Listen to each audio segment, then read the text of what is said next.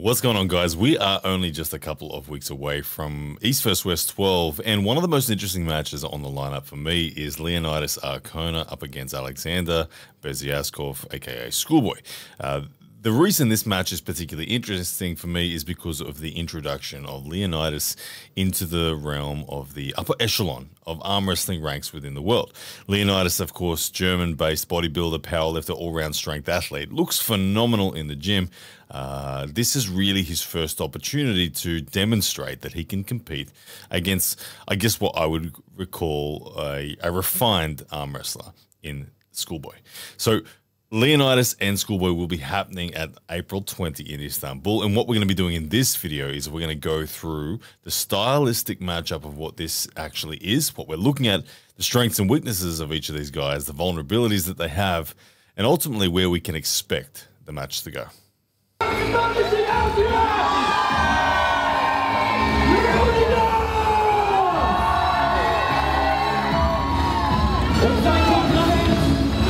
Now, firstly, to talk about Leonidas Arkona a little bit more in detail. He, as I said, comes from the background of just being an all-round strength athlete, powerlifting, bodybuilding. He is in phenomenal shape. Now, a couple of years ago, we saw him start to collaborate with Devin Larratt, get on the table, and it was very clear he had a very natural ability towards arm wrestling. A lot of strength athletes don't have that. Leonidas was one of the guys who simply fell straight into the groove of having a great side pressure, great hand control, and great ability to pronate through a drag hook. Now, when we saw him training with Devin, it looked very impressive. Now, we've since seen him compete once against Larry Wheels at King of the Table, who we all know very well. Larry has been very passionately diving into arm wrestling over the last 3 to 4 years. And Larry and Leonidas built very similar, really with a similar sort of pedigree within the strength world. And it was Leonidas who came out on top of Larry at King of the Table with a 3-0, well, 4-0 victory. And it was done in such a fashion where he looked very similar to Larry. He just looked a little bit stronger. Every position that they went to, Leonidas just looked a little bit more secure. His joints looked a little bit more stable, and he was able to, using fundamentally basic arm wrestling shapes, perform quite well and defeat Larry Wheels. He was able to use an open arm sort of top roll defense that wasn't into a king's move at all. It was just simply an open arm defense. His wrist flexion looked strong. His bicep strength looked great. And when he decided to add side pressure, or more so, not when he decided to add side pressure, but when Larry became fatigued enough that the side pressure lane became open, Leonidas had the ability to suddenly transfer a lot of energy into direct side pressure, and it almost took to the point where Larry was being injured, potentially, by this sudden surge of side pressure. So Leonidas, as we said earlier, is someone who is very much built to do well on the arm wrestling table. Now, when it comes to Leonidas on the table and the style of arm wrestler that he is, we would have to describe him as a basic sort of fundamental hook drag puller. Now, he does have a great top roll as well, but he really leans into his bicep strength and his wrist flexion strength to really control his opponent. He has demonstrated an ability to pronate and defend with pronation and also incorporate pronation into sudden side pressure. But it's very clear when you look at the anatomy of Leonidas that it is a bicep and a wrist flexion lead weapon that he has. Now, of course, when you talk about these shapes, where are the lanes that Leonidas really wants to get it into? It's anywhere here. He's happy to give away his pronation at the start in order to secure access to bicep and wrist flexion. He doesn't need to protect center. He's not really caring about height. He just wants a deep enough grip that he can bend his wrist and get on his bicep. From here, he can either just curl you back up, he can let you try to attack and drag and start to pronate. This is really his comfortable lane, and this is really where he will hope the match can go.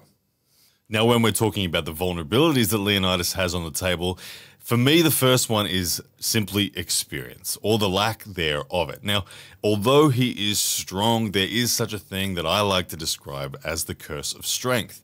And that curse is simply when you are such a fundamentally strong human before you become an arm wrestler, you are blinded by the opportunities and the need to use little tiny movements. And you end up using broad brushstrokes like the bicep and wrist flexion as standalone weapons.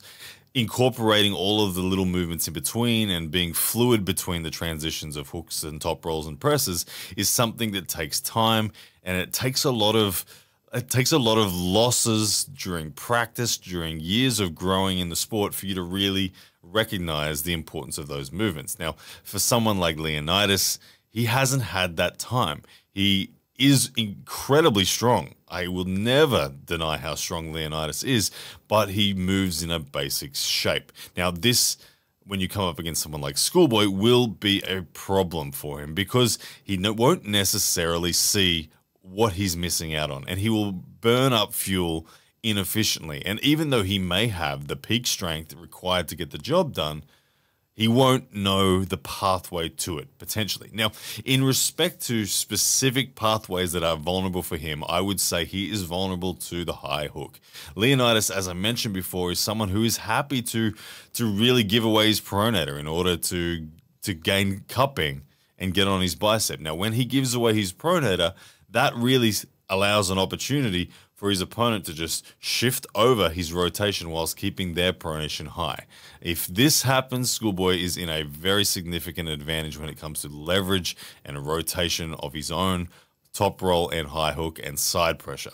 So Leonidas really needs to be aware of that. But of course, if he tries to protect that, he may just get top rolled and make his wrist vulnerable. So it all comes back down to the fact that Leonidas and his lack of experience is his biggest vulnerability. Now let's talk about Alksandr Beziazykov. Now, Schoolboy is a very experienced and accomplished arm wrestler. He's been pulling for, I think, about 12 years. And although he's still in the young end of the spectrum, I think he has truly grown up amongst the sport. He's really developed as an arm wrestler right from the beginning, and he is not someone that is subject to the curse of strength.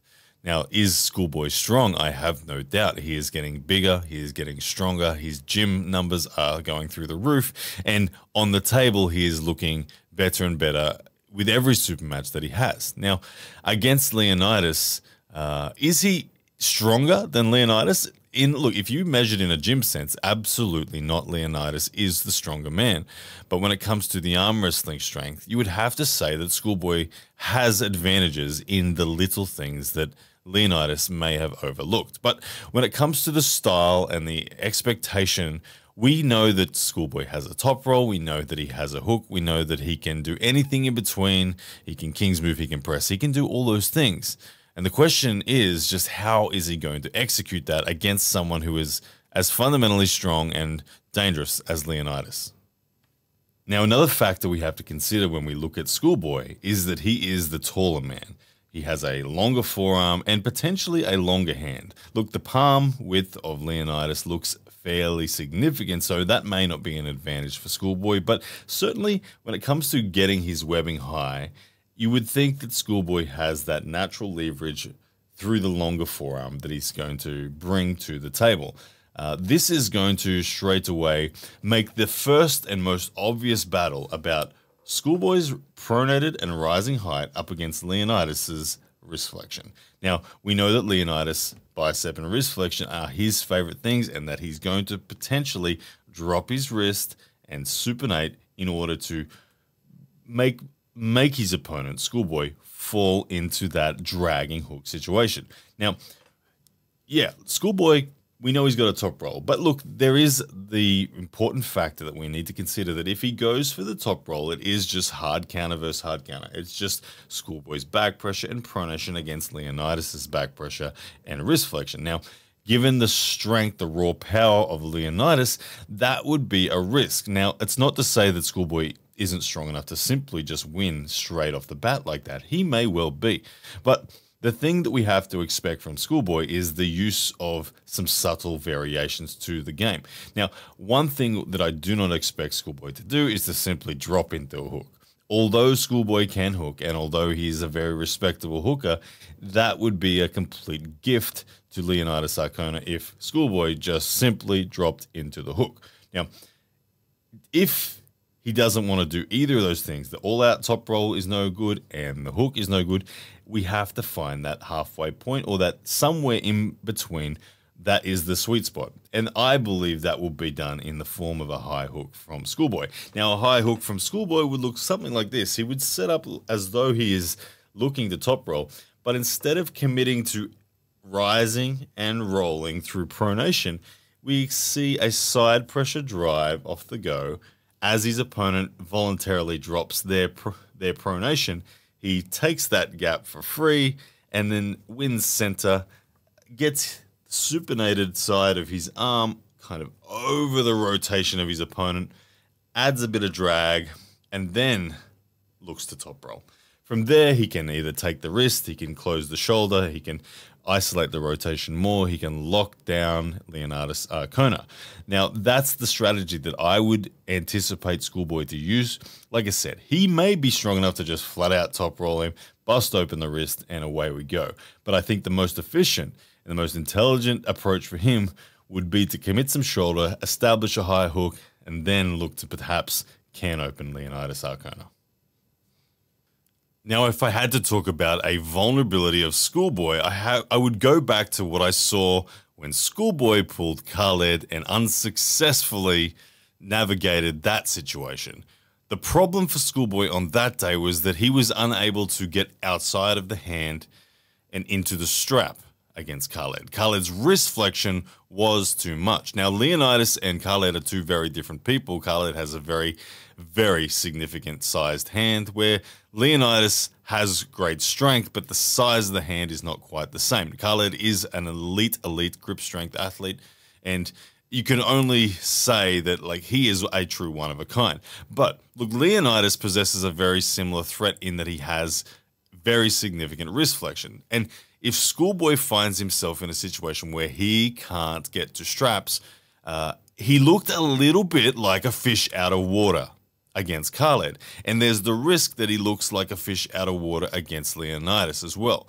What happened against Khaled that was truly a downfall for Schoolboy was that he mistakenly went into the hook too prematurely. He didn't trust his top roll, he didn't trust his high hook, and he went in to the hook. And sure, he took control of center, but he was unable to get through Khaled's defense that day. And what happened in the end was Schoolboy gassed himself out. Now, Leonidas has a very significant bicep. He has very significant wrist flexion. So he may well be able to force Schoolboy into a similar situation. Schoolboy needs to be patient. Schoolboy needs to trust his own ability. Schoolboy needs to, if he gets dragged into an out-of-straps battle, needs to not rush for the pin.